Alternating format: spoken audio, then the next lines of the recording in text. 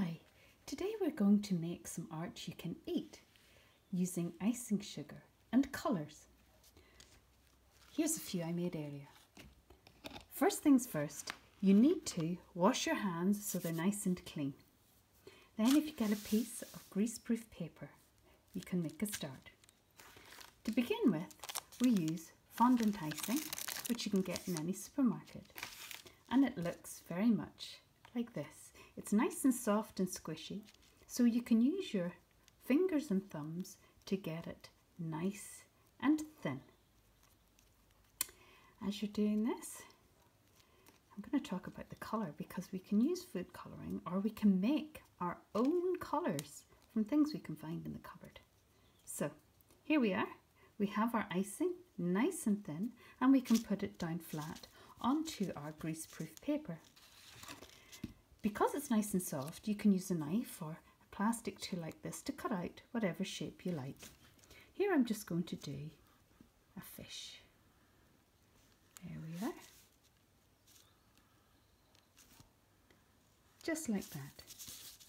And then you can take and put your fish, or whatever shape you have, onto your wafer. You can put it on a wafer, a biscuit, whatever you like to have for a snack. Then you can use your tool to put a little bit of detail.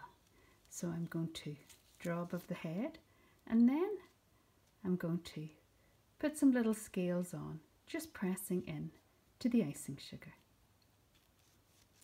Now, here's a few that I've done earlier, and I've got all the detail on the fish, including the tail, where I've put down some scales on the tail. And also here is a flower.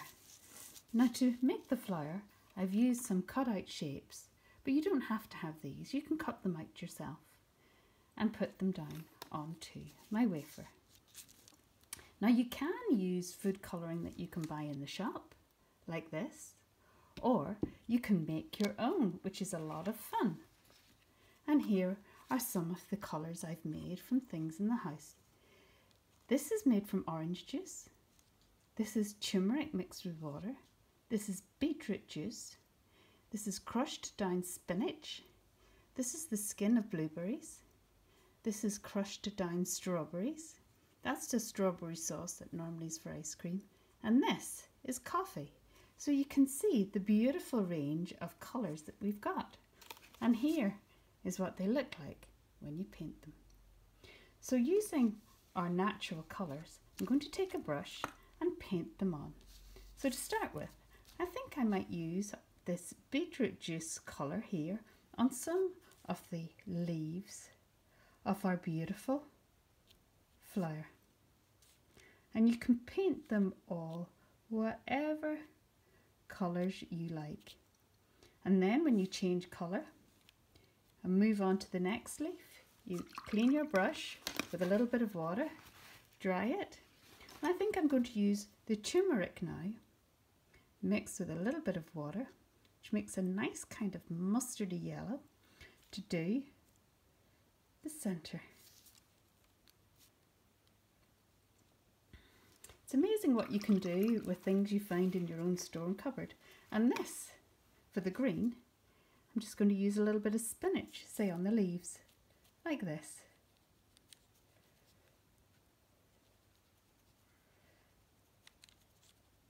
It might not be as strong as artificial colour that you can buy in the shops, but you can have great fun trying to mix your own.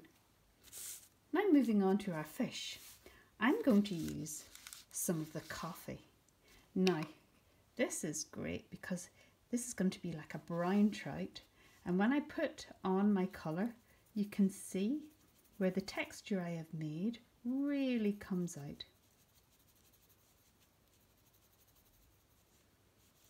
And because I'm going to give him a lighter belly underneath, I think I might use a bit more of the turmeric.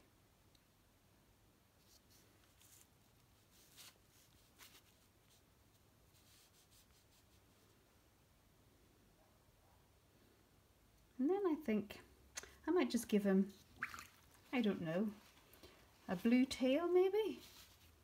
So I'm going to use this colour here, which is made from the blueberries.